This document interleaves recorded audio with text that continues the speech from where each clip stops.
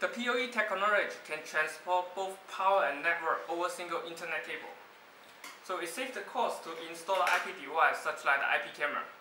There's no need to wire separate power lines to the camera. This is very typical PoE camera system. The PoE injector just uses single internet cable to connect the camera and provide both power and network to the camera. Sometimes we may just need to add a new camera to the system. For example, this is the PTZ camera. So we can have both fixed shooting angle, also the pendulum zoom camera as well. However, wiring a new cable could cost both time and money because all the cable is already set in the application. Now, this is the PoE extender can help us to complete the job easier. This one port is for PoE input, which will be connecting to the cable from our PoE injector. And two output ports, which will split the PoE and network for both existing camera and also our new camera. I guess you may be thinking how much power this device can provide. After all, this is the PTZ camera. It's the power-hungry device. Fortunately, the PoE standard supports IEEE 802.3 BD standard, which will take all 4 pairs to transport both power and network.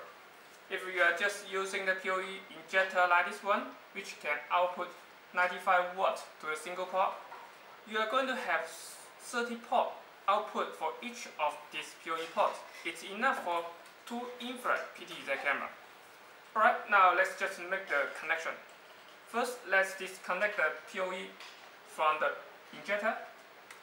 Now we'll take off the cable from the camera. And next we will have to connect this port to our PoE int. And this is the waterproof cap. We will need to fasten waterproof cap tightly if we want the waterproof. Now you see we got 2 PoE out.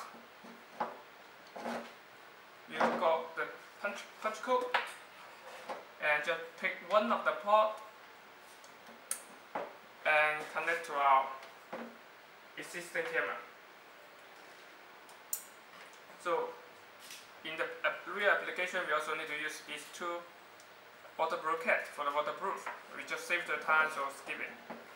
And now it leaves us the second port, which we will be connecting to our new PTZ camera.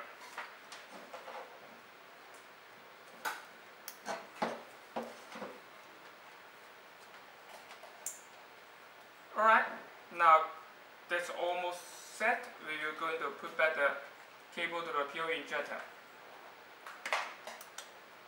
It's going to take for a while for the PoE extender to receive the power and data. Let's just wait. Oh, now the PTZ camera is getting the power. Also, the 3 LED indicators start flashing, which means now we are seeing the light. We may take a little time for the PTZ camera to get online. Alright. Now both cameras are online now. One more thing, technically the new PTZ camera doesn't need to stay close to this camera. It can be 100 meters far from the PoE injector, PoE standard, sorry. Because this PoE standard also has an extension function which can provide 25 watts at the end of 100 meter cable. Alright, that's all. Thanks for hanging out. Don't forget to subscribe us. Any question for the PoE standard? Please leave a comment below.